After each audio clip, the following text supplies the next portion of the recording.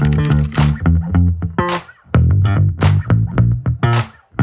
when Max came to me with this, this whole thing about litter on the side of the road, we both immediately said, oh, I've seen it on Facebook before, that people saying, why don't they print number plates on the packaging so people don't throw stuff out the windows? We've all driven a car, or every car driver's driven a car into a petrol station. And every petrol station these days reads your number plate as you go in, so if you drive off without paying, they can call the police on you, right?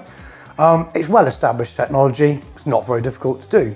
And I thought all we have to do is take that tech, which is machine reading number plates, and then fire it off to a printer that's nice and easy and quick to use for somebody in a drive-through window as they pass the packaging through.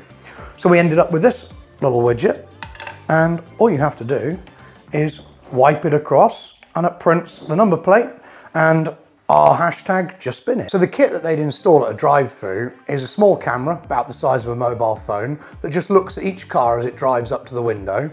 That sends the number plate off to the little printer here, which as you can see is very small. And the person just presses the button, wipes it across the bag, and it prints it straight on. The system runs on a small ubiquitous computer called a Raspberry Pi, and it uses open source machine learning and optical character recognition to read your number plate like a human would, and then send it over the Wi-Fi, just like your phone connects to the printer, which then just prints it as a normal printer would.